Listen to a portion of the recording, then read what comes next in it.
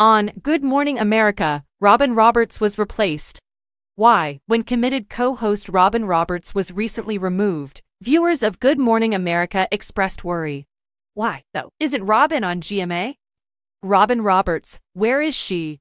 Robin Roberts was absent from her position on Good Morning America on June 18th. It can certainly be concerning when the usual suspects don't seem right. Rather, Rebecca Jarvis appeared with Michael Strahan during the show, which confused a lot of viewers. The switch-up surprised a few admirers, who were relieved to hear Robin is doing well. Better than okay, actually, considering she's abroad with co-host George Stephanopoulos, covering a special piece. While many viewers of Good Morning America were somewhat abacked to discover that Robin Roberts had disappeared from her regular spot, some saw a hint from Friday's broadcast.